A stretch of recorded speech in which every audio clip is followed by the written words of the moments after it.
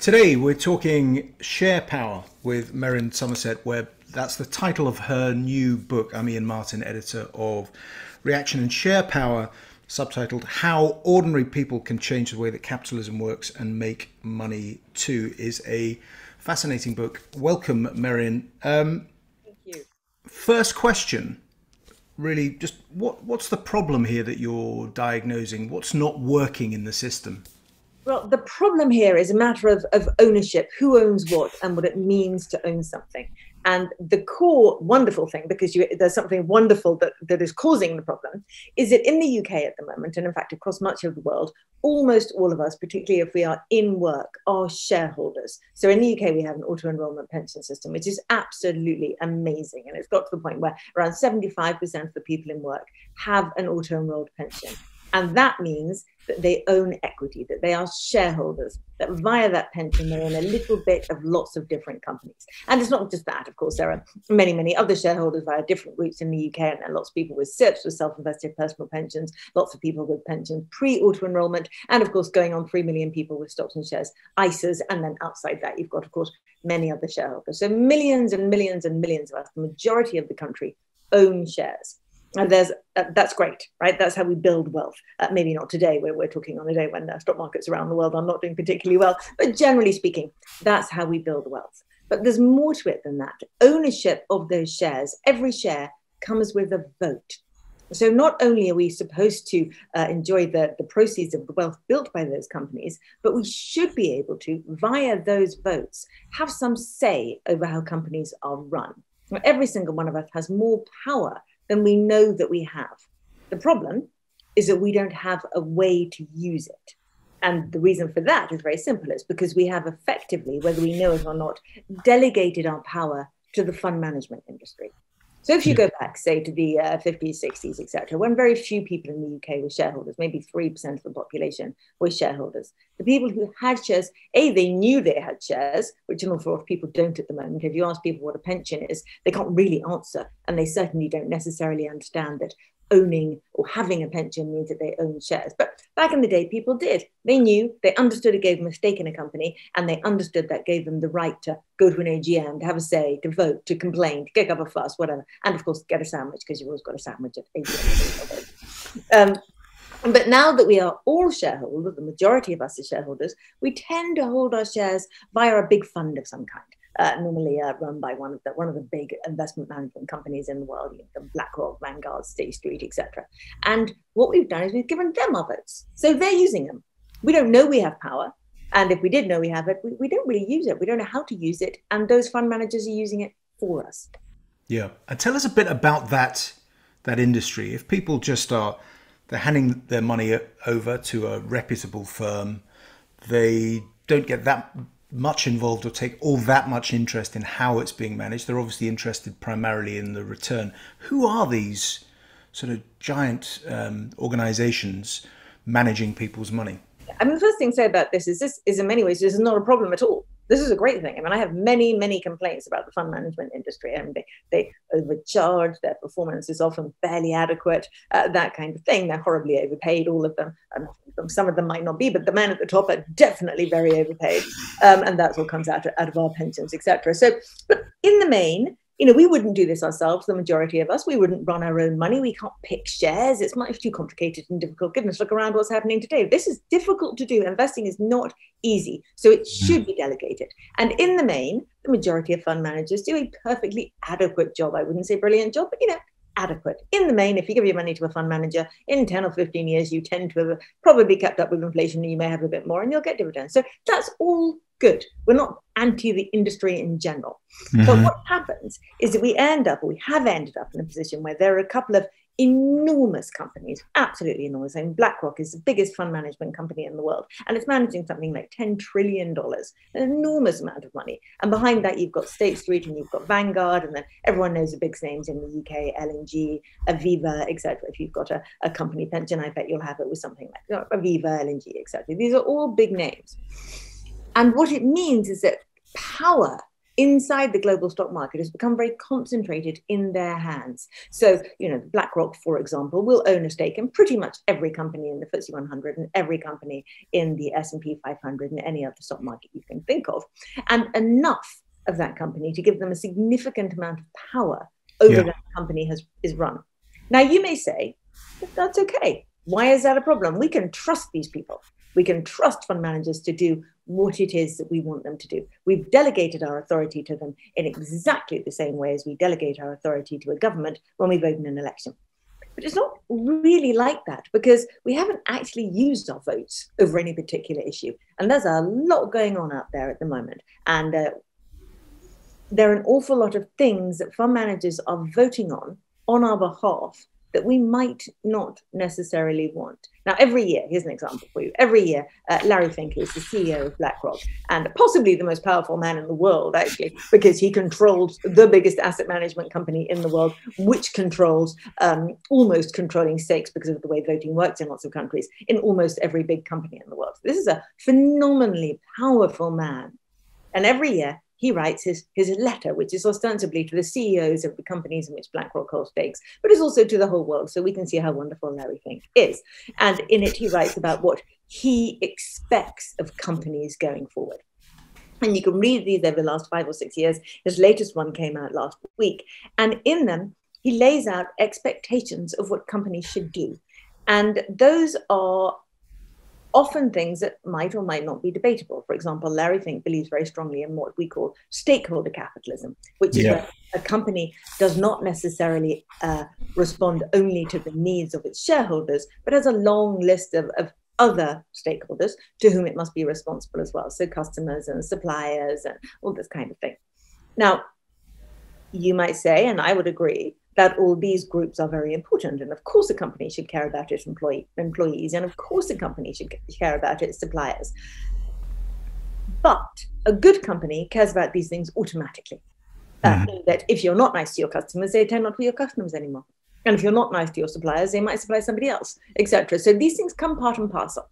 And there's also a very interesting dynamic at the moment in that we just talked about everyone owning shares. So if you are a shareholder, you're usually a stakeholder as well. So you make things very complicated by saying you owe some kind of responsibility to all these different groups, when one of the reasons that shareholder capitalism, the idea that companies should be beholden to one group only, and that is their owners, rose in the first place, was because of how difficult it is for a diverse group of owners to control a company. Yeah. So if you think, interrupt me when I get boring, Ian, because it's very easy. Not at all. No, it's fascinating. But what you were mentioning there in relation to, we'll come back to Larry Fink in a moment. A theme that comes across very strongly in the book is corporate virtue signaling, or those instructions on how to behave from Fink to companies. Now, where did that come from? Is that really rooted in the aftermath of the financial crisis? Yes, it is. I mean, I believe it is anyway, but there's lots of different ways of finding the beginning of this. But shareholder capitalism is a system that we all used to believe in very strongly. So a definitive article in the New York Times in the 1970s from the economist Milton Friedman made it very clear that this was a correct way for companies to behave, for a very simple reason, which is that, you have a huge company, as one of the world's big companies, it doesn't matter what, take a big auto company or a computer company, whatever it is.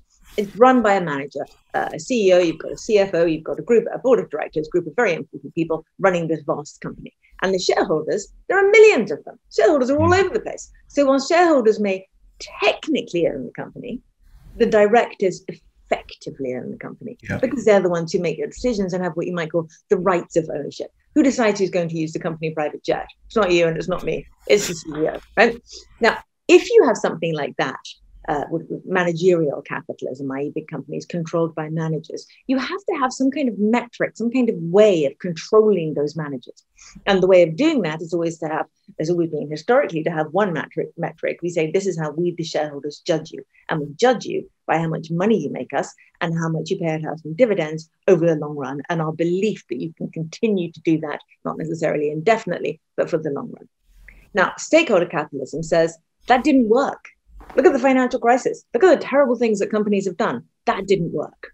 So we have to stop pull back and say, actually, companies need to be responsible to many, many more organizations, many, many more groups. And then you have the rise of a huge number of pressure groups made up of institutional investors, non-institutional investors, ordinary people, etc., pushing down on the companies, telling them you must do this, you must be responsible to that group, you must be responsible to this group.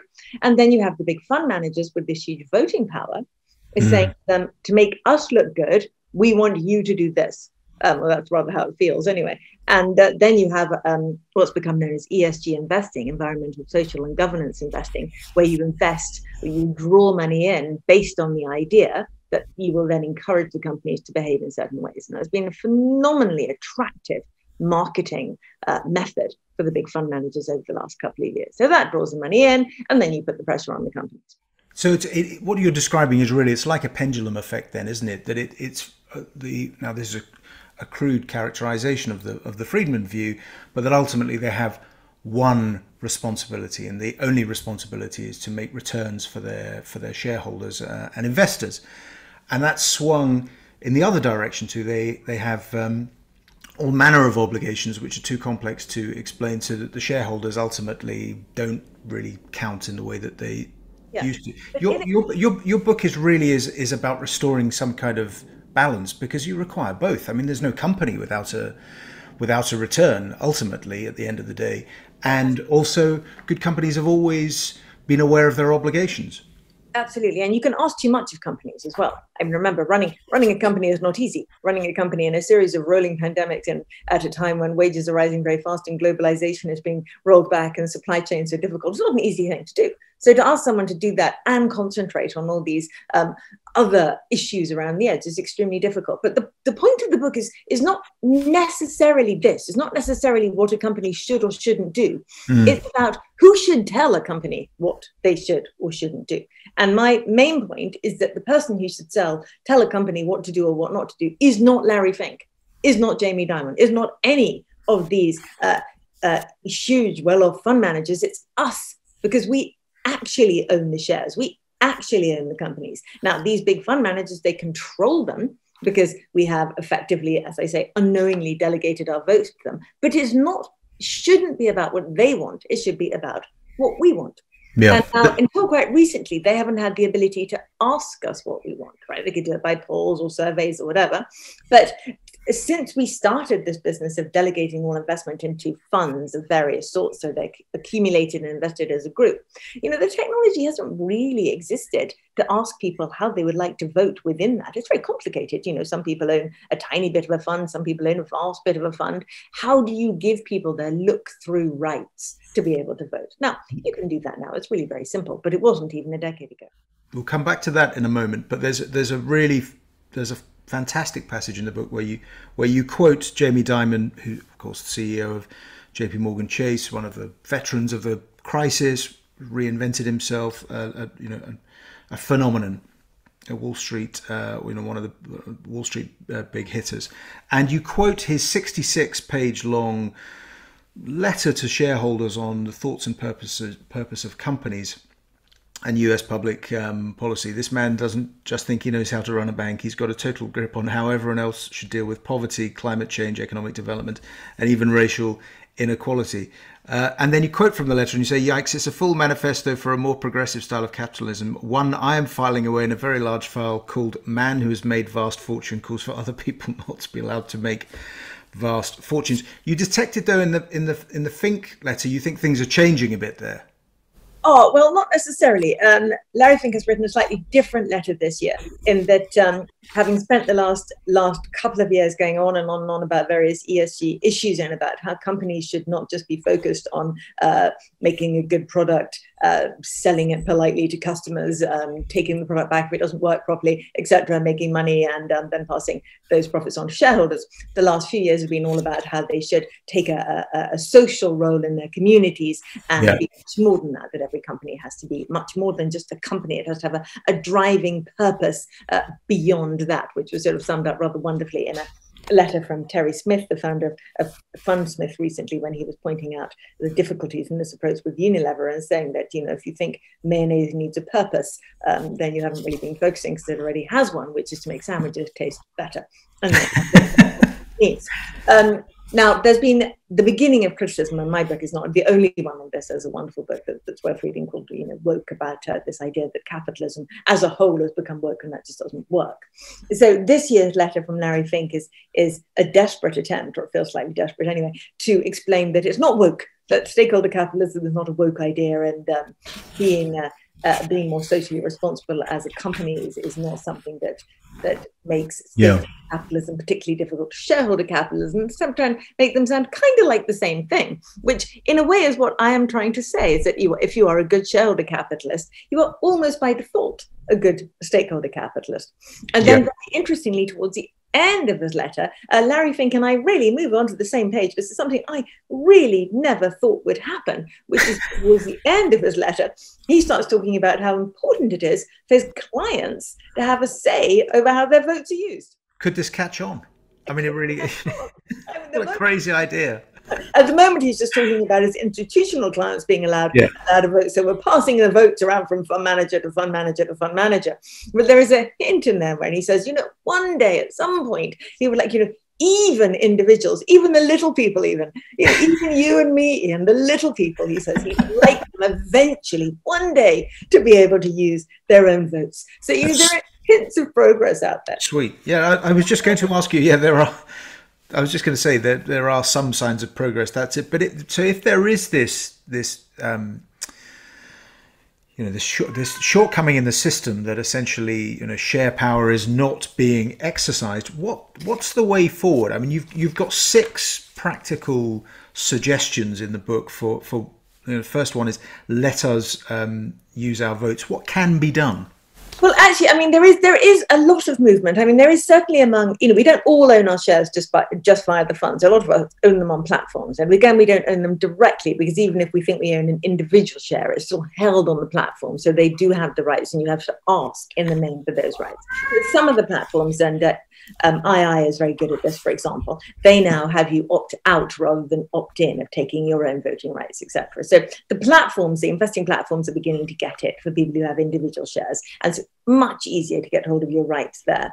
And the fund managers, there are now a couple of brilliant companies. Tumula is an excellent one that is beginning to work with the fund managers to give them the systems to ask us what we want, and then persuade them to try and take that into account. It's not quite what I want yet. It's not a direct look-through kind of voting, but it's beginning to say, you are the end owners, what is it that you want? And there's lots of discussion about this in the US as well. So it is coming. Yeah. Now, just to prove that that Reaction is boutique media and that we're small, I've just got to go and let the cat out, who's just decided to join the broadcast. I wanted to. So we're talking about share power. We're talking about how ordinary people can change the way that capitalism works and make money too. So I'm going to let the cat out, and I'm going to come right back.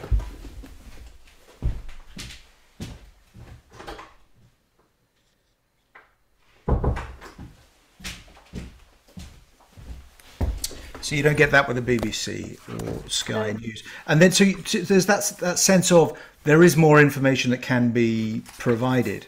But then also, I mean, I like the idea of, you talked about make listing easier. Yeah. Talk us through that. Listing can be difficult and tiring. And, there are been several interesting things that have happened during the pandemic. One is the big rise of the retail investor, which is one of the reasons why this book matters right now and why it's worth writing right now, because there has been this huge rise in ordinary people coming to the market, starting to play around in the stock market. But the other thing that's happened is that we're beginning to see more and more companies coming back to the market to list. And we also saw at the very beginning of the pandemic, companies start to see how amazing it is to have a group of willing shareholders who will give you more money when you need it. Just like that, you can go to market and ask more money, and if you're a good company with a good future, they will give it to you. Now, that's important because we've been seeing over the last couple of decades a gradual shrinking of the number of companies listed on public markets, partly because it's difficult to list. There's lots of transparency obligations. You have to write endless reports. You have to fit in with all kinds of regulations. Now, being a private company isn't necessarily regulation free, but it's an awful lot easier.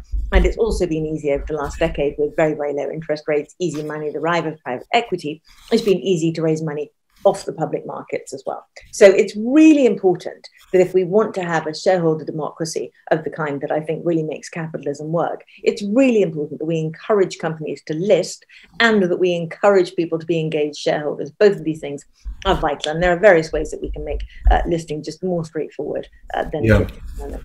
Where does AIM fit into all of this?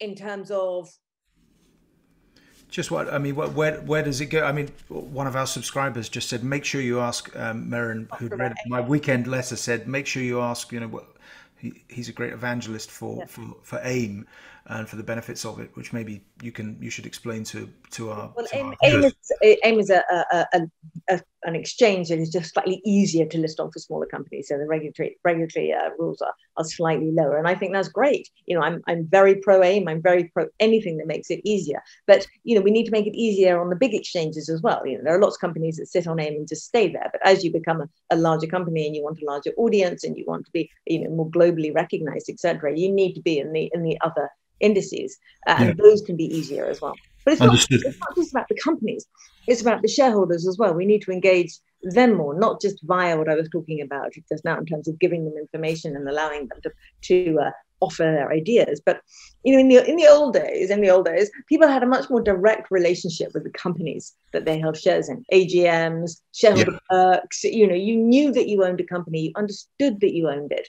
and you understood that by owning it, you were part of the economy. And that's, I think, the thing that really matters and that we're missing at the moment. Did people stay in for longer then? That they had this idea that they were a shareholder of Marks and Spencer's, that maybe inherited some of the shares. I know it was a much smaller number of people who were active in the market, but that there was a personal pride in connection with the company. Absolutely, you'd inherit them, you'd hold them for a long time, you'd use your shareholder perks, you know, you'd discount at Marks and Spencer's, you discount on your cruises, that kind of thing. And so that relationship existed much more. I'm not sure we can really get that relationship back, given the number of shareholders that we have at the moment. And the sheer and the volume, just the sort of scale of the market. But you do. There's an interesting proposal where you talk about essentially making directors care and saying shouldn't a non-executive director be identified as responsible for engagement with end beneficiaries. That's us. Absolutely. Because this is one of the things that companies regularly forget, in the same way that fund managers do. Actually, it's if you talk to an institutional fund manager about who his end beneficiary is, he very often has to think for a couple of minutes before he remembers that it's us. You know, that it's us, that we're the clients, we're the end owners, not him.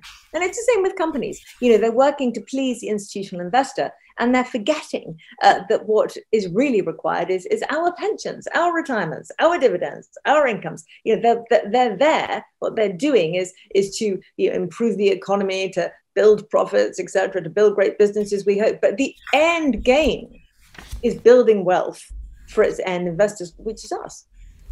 Now, so where are we, do you think, in terms of the broader economic backdrop for investors? This inflation, which was supposed to be temporary, transitory, whatever, doesn't seem to be, and it's sticking around.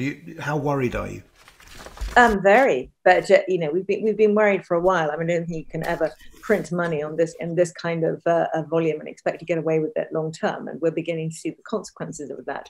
You know, we obviously have supply problems as a result of the pandemic, and those supply problems are going to continue for some time, particularly if China is going to continue a zero COVID policy. You know, there's no way that global supply can be completely easy if you're on a series of rolling lockdowns across Asia. It just doesn't work like that.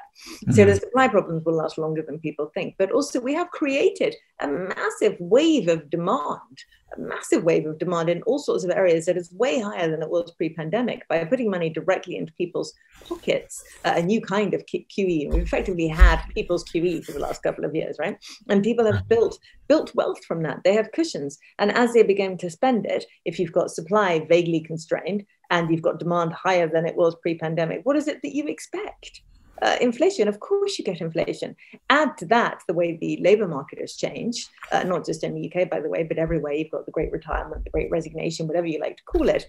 A lot of people leaving the labour market, a huge number of vacancies, and you're beginning to see the beginning of what you might think would be a wage price spiral, where people are definitely asking for more money and will definitely get it because employers don't have a choice, and that will roll through into more inflation over the next couple of years. And that, of course, automatically either hits corporate margins or leads to more inflation. Presumably, I mean, that labour shortage that you described, that doesn't seem to be temporary, and it seems to be, across the developed economies. That's presumably going to drive business investment, isn't it? It's going to drive automation as companies try and adjust. It should do, and if we're really lucky, it'll give us the great productivity boom we've been waiting for years and years and years. But of course, one thing to watch, particularly today, by the way, is that one argument for why labour has been disappearing in the US in particular is because, post the financial crisis, when the markets were not in great shape, the American economy or American individuals looking forward to retirement rely very much on the level of the stock market and the level of house prices, right? So as they fall, as they did post-financial crisis, people think, well, maybe I'll just stay in the labour market a little longer, right? Mm-hmm. But now we've had this wonderful bull market. Equity prices have been incredibly high, house prices very high. So during the pandemic, you might think to yourself, well, actually, this isn't a bad time just to pull out. If stock market falls another sort of maybe if it falls 30% from here, let's say Jeremy Grantham, who thinks we've had a super bubble and now we're going to have a super crash. If that actually happens, maybe our labour crisis will go away. What do you think happens to something like property? In what context? Well, it's just you take residential property, not just the UK, but at the start of the crisis, pretty much every economist predicted some kind of property crash or correction, and there's been a boom for reasons we understand. The stamp duty incentive, shortage of supply, particularly now. Does it just keep going? I've been so wrong on property. Because I look at it and I say, well, that's just too expensive. This is not sustainable. And then it just keeps going. It just keeps going. So the only way it stops going is if interest rates do turn around fairly dramatically. But of course, in the UK, at least, so many rates are now fixed. So in the immediate, if interest rates go up, people don't get hurt very much. It's only when they come to remortgage and when people come to buy, etc. So the answer is I just don't know. On every normal level, you look at it and you say this has to revert to the mean, This can't go on, but it does just keep going on. Back to the main question of the book then, share power. Ultimately, you're pretty optimistic really about all this. I'm really optimistic. I really am optimistic. There's a big view out there all the time that there's something horribly wrong with capitalism, that it's some kind of disaster and that we need some kind of new system. But, look around us. It's obviously not true. Obviously not true. You only have to look at the way companies adapted during the pandemic, how extraordinary it was. Shortage of loo paper for 2 weeks. And then after that, really nothing. Our companies adapted in the most extraordinary way. Capitalism is a system that works with the way people are. We're natural barterers, we're natural accumulators. It works with human nature rather than against it. And when people talk about, we need a more socialist structure, we need some kind of common ownership, etc. Well, we know from our experience, we're getting old now, and we can look back and we can see that this doesn't work. Every attempt to create common ownership in that way is always a disaster. But what you have with a shareholder democracy is a different kind of common ownership. Socialism might promise everyone ownership. Shareholder democracy actually delivers everyone a tiny bit of ownership, a stake in an economy, and an ability to grow wealth as a result. And that's an extraordinary thing. Yeah. In fact, actually, you deal with socialism in 2 sentences right at the beginning of the book. Just to quote you, there have been many experiments with socialism over the last 100 years. To date, every one of them has ended in poverty and pain, which is a pretty good way of doing it. Merryn Somerset Webb, thank you very much for joining us. We've been talking about share power on Reaction. If you're not a subscriber to Reaction on YouTube, just hit the subscribe button below. Also visit the site and you become a member of Reaction. You can get my weekly newsletter on politics and economics and culture and much more. Besides, you get Maggie Pagano writing on the site. You get Tim Marshall every week on geopolitics. And also, if you become a new annual member for the next few weeks, we also we're sending you as a welcome gift this rather brilliant new book by Merryn Somerset Webb. Merryn Somerset Webb, thank you for joining us. Thank you for having me.